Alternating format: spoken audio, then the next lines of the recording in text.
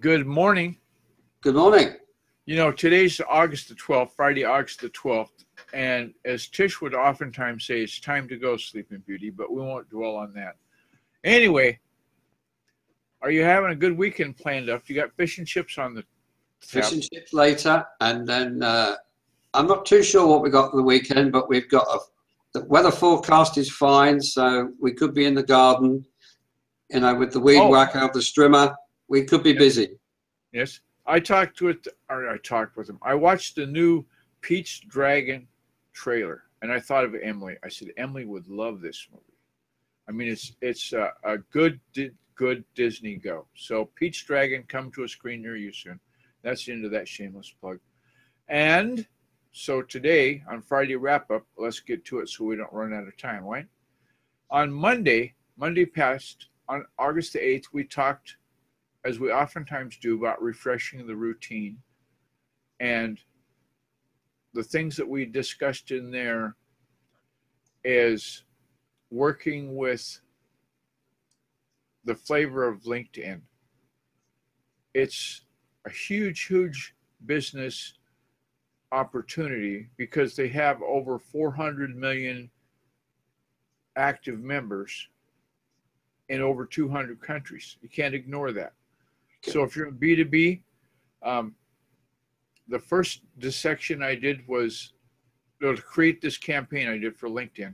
I dissected an infographic that's on my Pinterest board. And you can get these show notes, like always. I always forget to say that. The show notes are available at theguyercookreport.podbean.com. Thank you, Kelvin, for that.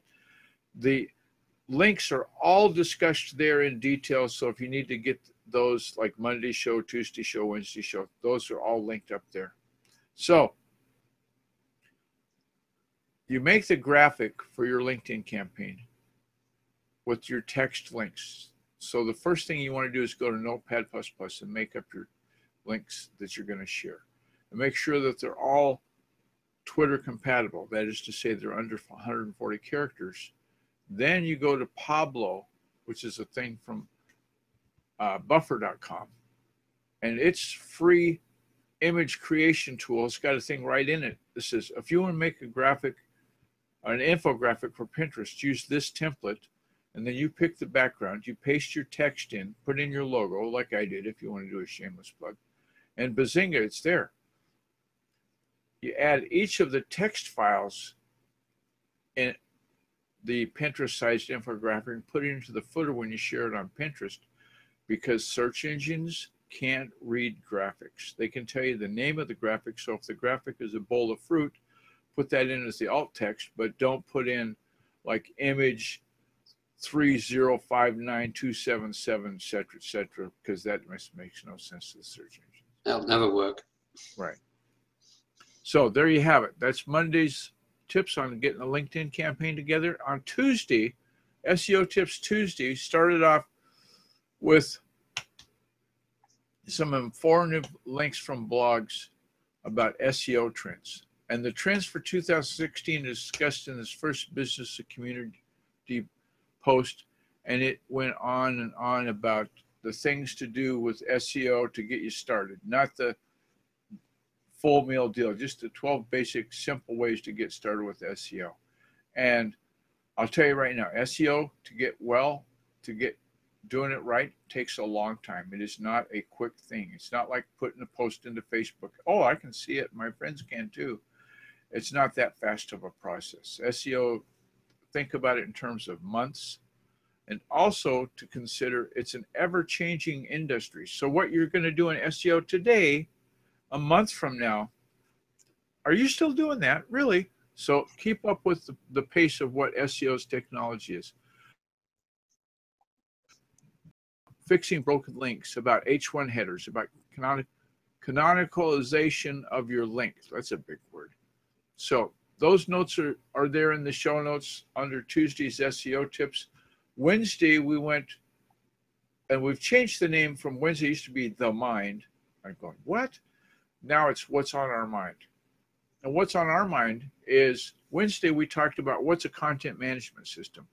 And I touted the virtues of Joomla, JOOMLA. If you haven't seen that one, give that a go on Wednesday's show notes. And the features there talk about being a site administrator, about logging, about creating an article, and how to learn more. And it's also at the bottom of the show notes there is the questions on doing layout design questionnaire. The one that we use for vDomain hosting layout design.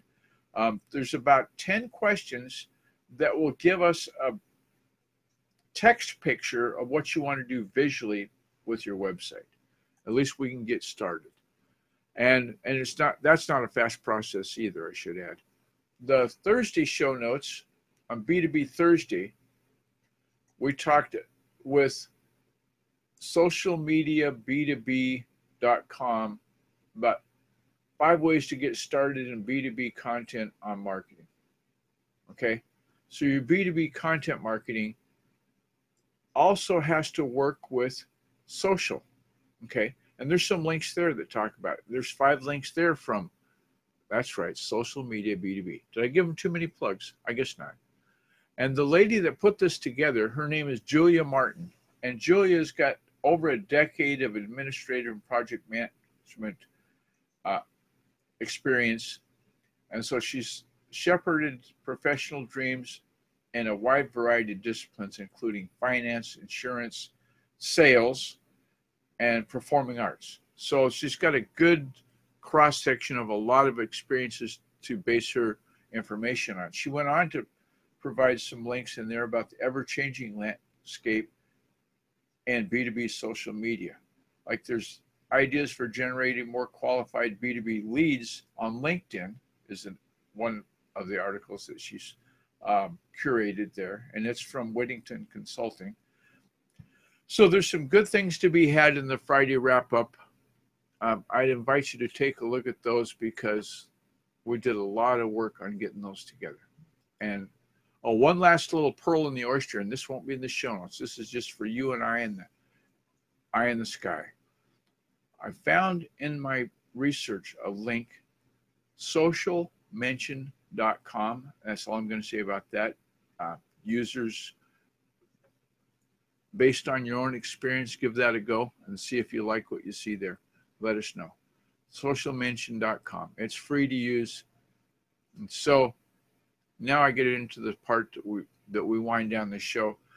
Look at the show notes also for the thank yous that we've got listed there. And again, you're going to go to get to the show notes, go to the GuyerCookReport.podbean.com. The link there will go to our WordPress-powered blog, which will have the Friday wrap-up show notes, and identifies also all the thank yous that we do for people like Fraser Ramsey and Bird Dusters. They gave us the idea for the Cook Report. There wouldn't be one without it. And congrats to Fraser. Is it his niece that's getting married? Yeah. Somebody's getting married soon, and congrats on that. And have a good weekend there in Scotland, which I'm sure they do every weekend, don't you think? Unless it's rainy. Thanks to Eileen Smith from Basic Blog Tips for sharing with us about Screencast-O-Matic many months ago and for being a fan of the show. The other thank yous that are listed there is the links for the people that are in blab.im under Friends Just Chatting. My co-host, this guy over here, has a channel there every weekday morning, Monday through Friday, called Friends Just Chatting. Look for that logo and just chat. We've talked about, I think the most fun topic we talked about recently, what were your first 7 jobs? Can you remember? Or are you old enough to have had 7 jobs? I want to ask Kelvin, he says, yeah, I've had 2. I said, no, and in your whole life, you've only had 2. Yeah, only 2. So we'll maybe do a show about that. Anyway, thanks for joining us. We invite you to become a patron of the show. There's a link for that in the show notes, as well as a evaluation question link. There's a link to subscribe to the newsletter, which is going to come out every Friday today. And it's got the Friday wrap-up in that as well. So if you want to get that by email instead of your RSS feed, you can do that. Follow us on Facebook, The Geyer Cook Report. Follow us on Twitter, The Geyer Cook Report. And then I think I'm going to say, have I forgotten anything? I don't think so. I'm getting better. It's like wine. As it gets It's older, yeah. As it gets older, it gets better. Join us on Fire Talk if you would. There's a link for that in the show notes too. And so on that note, I think I'm going to say those 3 magic words then. You guys have a good weekend. Thanks for joining us. Have a good weekend, everyone. Right. And followers, we appreciate you. It's a wrap.